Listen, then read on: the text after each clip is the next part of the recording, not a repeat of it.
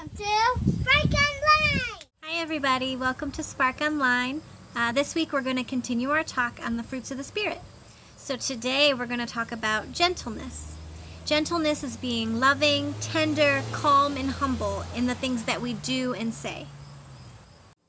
Proverbs 15:1 says, "A gentle answer turns away wrath, but a harsh word stirs up anger."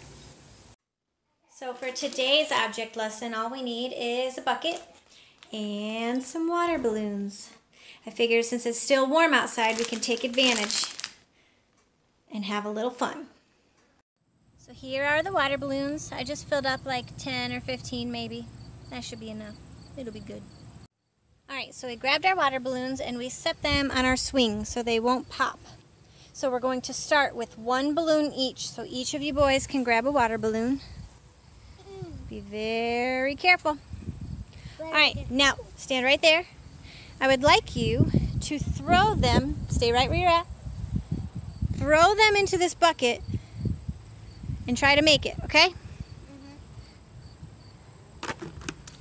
Oh. Come on. Alright, your turn, buddy. Oh, okay. Well, that didn't work out. Let's try it a different way. I'm gonna do this. Okay, let's try to throw it into the bucket without it popping. Throw it gently. Big. Throw yours. No, you throw yours first.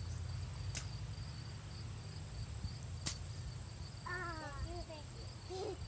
So we tried to throw it, and we were a little bit careless, and we didn't try really hard to be gentle.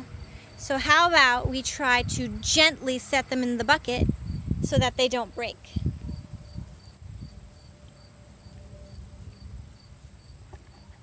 I'm gonna drop it in. Try to be gentle so it doesn't break. See how when you do it with gentleness, they stay full of water, right? That's kind of like how our words are when we talk to other people. If we use gentle words, then maybe we won't burst anybody's balloon. But if we use careless words, what happens if you use careless words? Pop. Hurt people's Like this. feelings. Yep, you hurt people's feelings. So when we use harsh words or we're careless with our actions, it could hurt people's feelings and burst their balloon, right? Like this. Got me!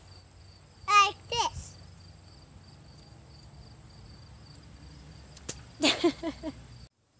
When we use gentleness instead of harsh words, we can spare people's feelings. We can make them feel good instead of feeling bad.